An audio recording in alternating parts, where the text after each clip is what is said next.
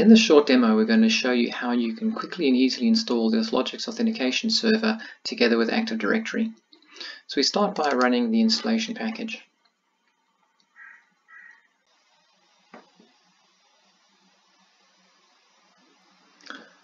Once installation is extracted, it'll start the installation wizard, and all we have to do is click Next. Following that, we have to agree to the terms and conditions of the license, and Next again. To do a complete installation, just simply click Next. When you're ready to start the actual installation process of copying files, etc., click Next again, and then sit back and wait for the installer to do all the work for you.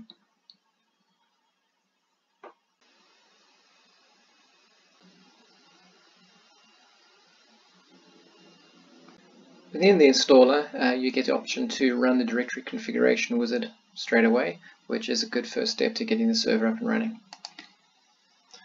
So click Finish to close the installation wizard, and then the directory configuration wizard starts. So let's start off by clicking Next.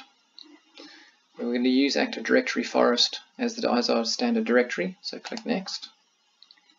The next step is we have to test our connectivity to the Active Directory. So we do that by clicking the Test Connection button, and the wizard will tell us that no settings have been found and we'll configure the directory for first use.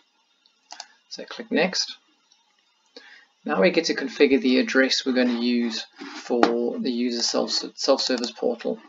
Now this is a portal where users will go to configure their own account settings. So you can configure your address as such.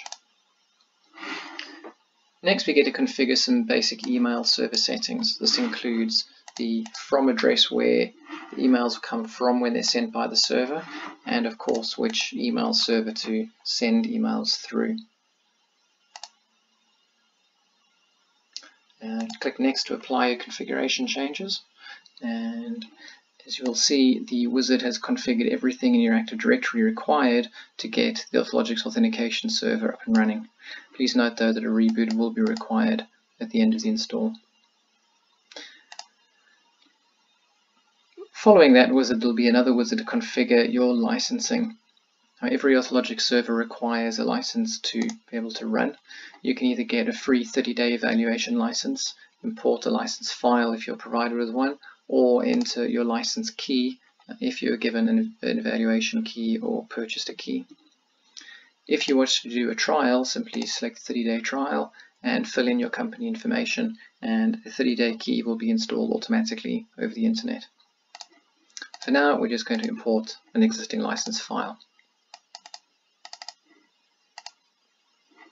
You can see the license is imported and configured on the machine, and we click Finish to close the wizard.